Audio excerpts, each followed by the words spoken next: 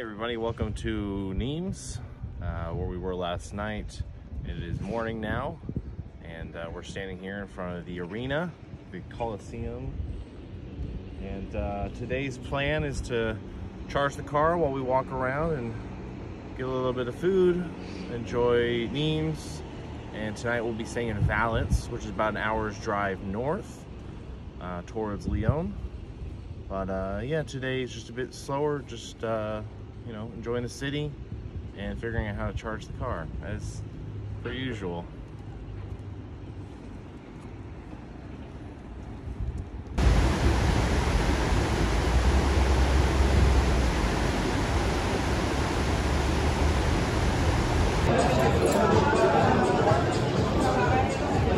We are entering Le Hall, which literally translates to the shops. This is a popular shopping place to come and hang out and get some fresh produce. And apparently they're only open till 1 p.m. So you come here early in the day or for lunch, you come to your shopping in Le Hall. Very cool. Lots of shops in here. So we are gonna walk around and try to find a little food and see what else they got going on. But yeah, big place. Look, it goes all the way down there. It's over here. And you got some delicious fresh produce like this. You've got fish. You've got treats. Oh, they got treats. You got cheeses. How many different types of cheeses do you need? They got it all. They got it all. This is the place to be. Here we are in front of the Cathedral Notre Dame in Nimes. Just enjoying the nice plaza outside on a truly beautiful day. The next step is to walk around. We're gonna go find the temple. And then probably check out the arena, and that'll be it. Enjoy the gardens, maybe. Yeah, good day. Now we should be able to go up there, but you can't go inside. They're doing archaeological research. So right now we're just enjoying this beautiful day in the beautiful plaza. Walking up. Make our sacrifice of pain au chocolat. Hopefully the gods like chocolate more than they like blood.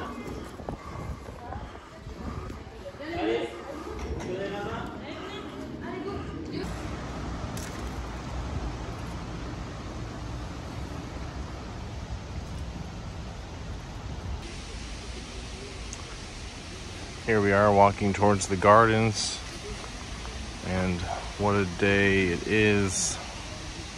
I mean, I keep saying that, but it really is the most perfect day. A little cool, not much wind. We've got these fellas here playing this ball game that's we've seen a lot of people play. It kind of makes me think of curling, you know. The point is to get as close as you can to a certain ball, and it's a pretty cool day for it. And here we have a Sunday in Nimes. People in the park, drinking, eating, dancing, relaxing, enjoying this day here.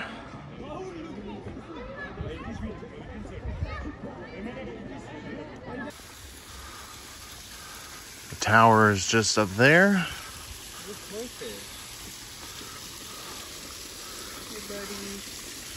Oh yeah, there are some little koi fish in there.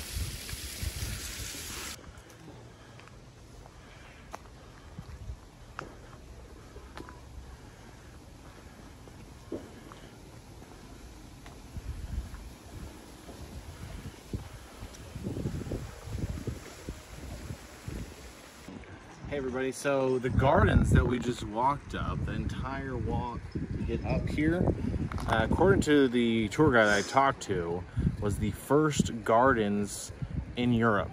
I'm not sure what that means, but feel free to do your own research. But she says the first gardens in Europe. And here we are at the top of the hill. If you turn, you will see the Roman fort at the top, the tower, the symbol of Roman power in this area. They would have a big fire at the top so everybody in the area could see in Nimes and surrounding settlements. And it's beautiful. And they've done a lot of work just kind of keeping the area clean. But the tower itself, as you can see, is pretty much as it was. It hasn't been restored a whole lot. And we're gonna go walk over there and see if we can check it out.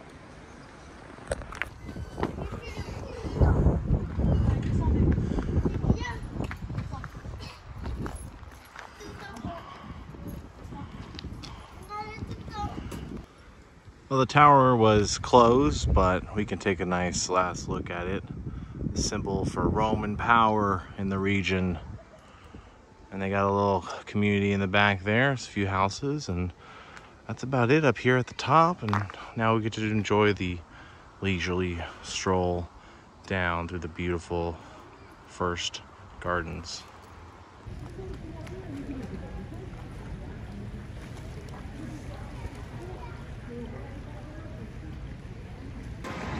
Here we are outside the arena in the center of town, and they have a little festival going on to celebrate 100 years of festivities. Apparently 100 years ago, the people of France had to fight to have their festivals and things, and that's what everybody is here for, to support that. I didn't get much more information than that. I apologize. There's a really pretty dog.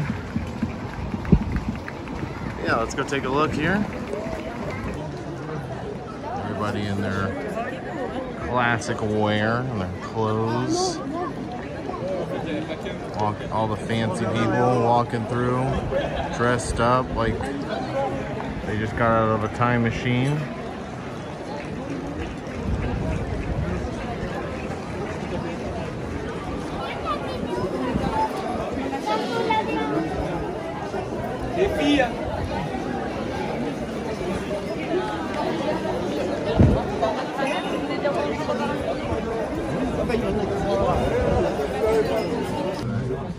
Tiniest wings there ever was.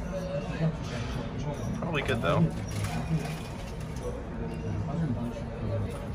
Yeah.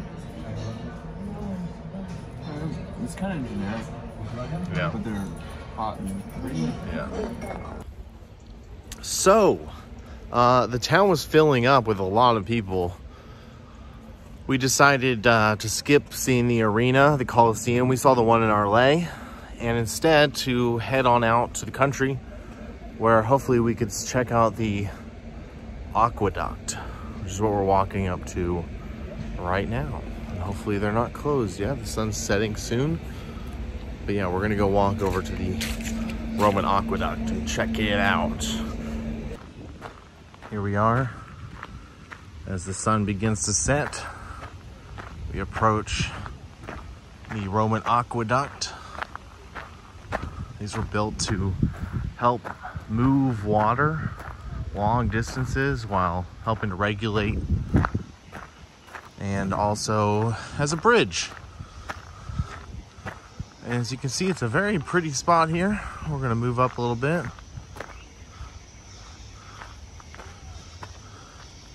There are speakers playing with the sounds of birds. Seems a bit silly.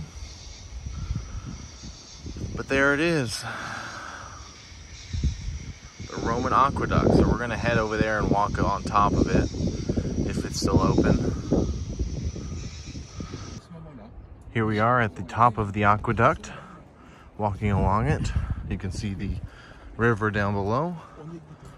Nice place to walk and hang out, take selfies.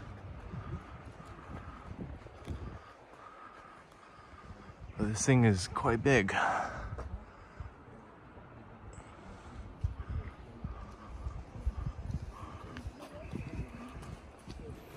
So some interesting facts about this aqueduct is it's the tallest aqueduct and one of the most well-maintained aqueducts around. There's only a few handful of aqueducts that are still in such good shape like this one. And you can tell it's pretty much intact. It's beautiful. It's so cool to be standing up here and looking at it.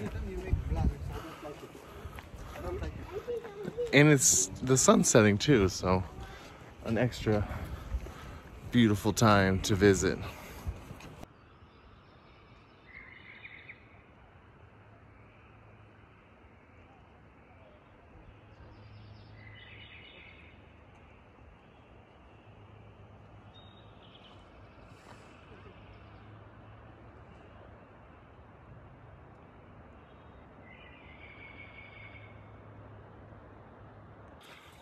Let me tell you, my feet are killing me. I think it mostly had to do with Marseille. We did a lot of walking, stairs, hills, up and down. And today, tomorrow, hopefully we can rest a little bit. So tomorrow is our bus to Geneva in Switzerland.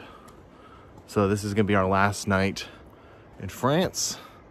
And then we have tomorrow in Switzerland.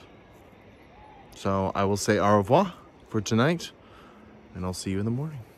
Good night.